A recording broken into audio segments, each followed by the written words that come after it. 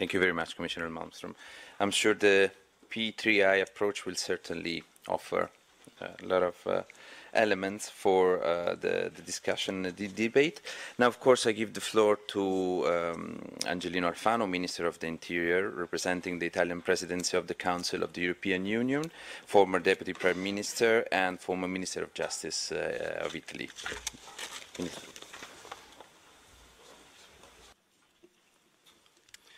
Grazie, cara Cecilia. Thank you very much, dear Cecilia, and congratulations for your own intervention. Mr.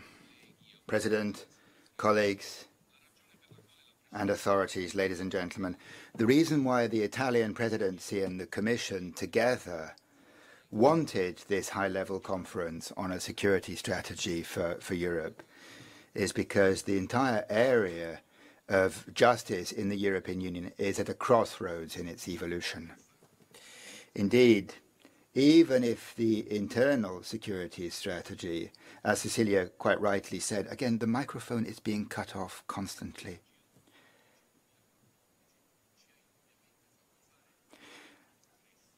Our strategy has made progress, but new and old threats mean that we have to act with determination and lucidity on a renewed internal security strategy for the years to come.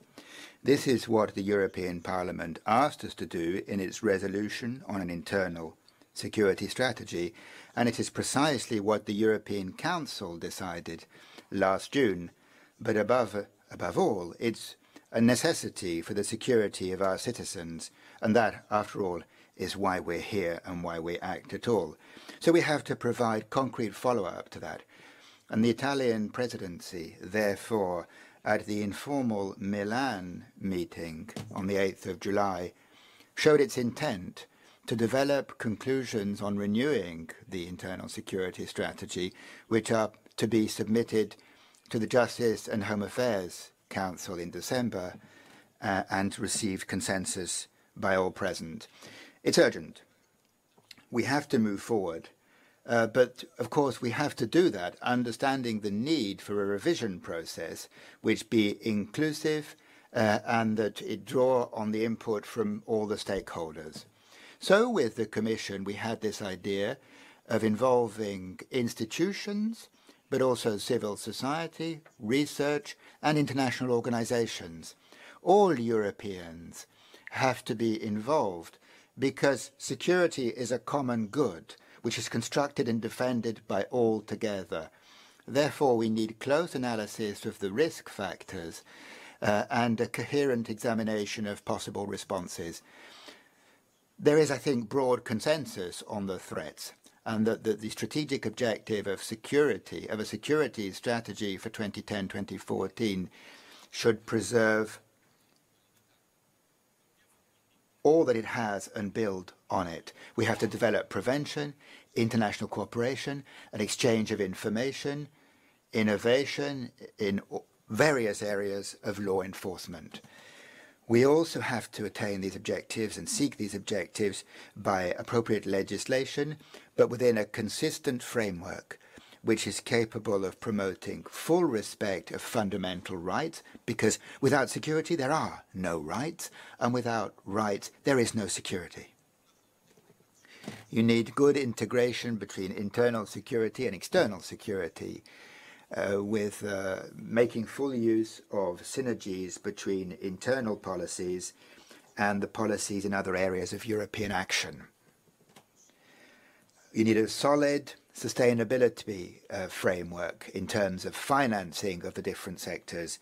This is a commitment which is a specific concern to the member states in terms of their budget provisions.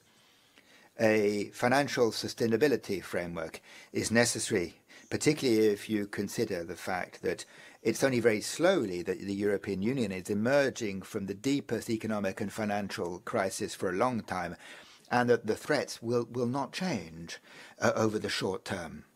We have to address them despite the financial crisis. We have to pay particular attention to research and innovation, and in training and education in all areas of law enforcement, because we must not drag our heels and be behind the terrorist and the criminal. The criminals are moving forward, the terrorists move forward. We must not lag behind.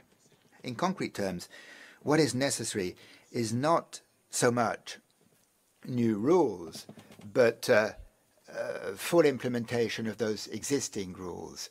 We have to be able to have monitoring systems for the results, which Cecilia mentioned a while back, the results of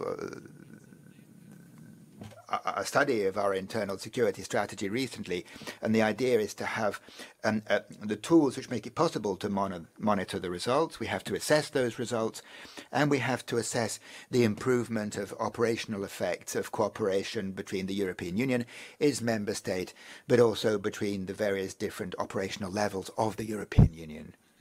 Allow me just a few very brief points about specific policies relating to what the Italian presidency intends to do, and which we will focus on.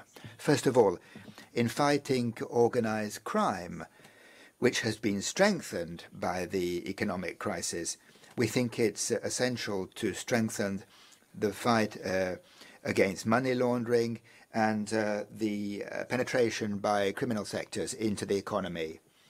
Then on cybercrime, something that we think is very important, because the European Union is a vast digital area where it's increasingly easy to commit all sorts of crime, economic crimes, but also the sexual abuse of minors and many other areas where digital criminality is on the rise. There are new ways in which these criminals act, and we need to fight against them in new ways. We need to make rapid progress in laws referring to the PNR directive, but also in operational areas. We need better security for our critical infrastructure of air transport to improve joint assessment of threats and exchange of information, better response capability in times of crisis. Finally, our security at our borders, which is a primary component, but at the same time a cross-cutting component of our security. We need to make very decisive advances on smart borders. We need to increase the capacity within Frontex to make sure that Frontex is in good stead to be able to support the countries which come under the worst migratory pressures, and also we must be able to guarantee the proper functioning of existing inter-member state solidarity mechanisms. Ladies and gentlemen, I move towards my conclusion by saying that we are living times of huge change, but at the same time of huge threats. 13 years have gone by since the Twin Towers attack in New York. 6 years since the explosion of the worst economic crisis since 1929, and 4 years since the start of the so-called Arab Springs.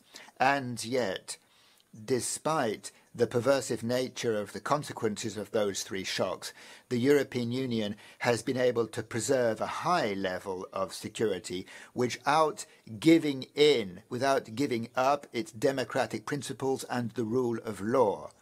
And it's for that reason, because of the strength that we've showed over those years in preserving democracy and the rule of law through some of the very difficult periods that we've been through,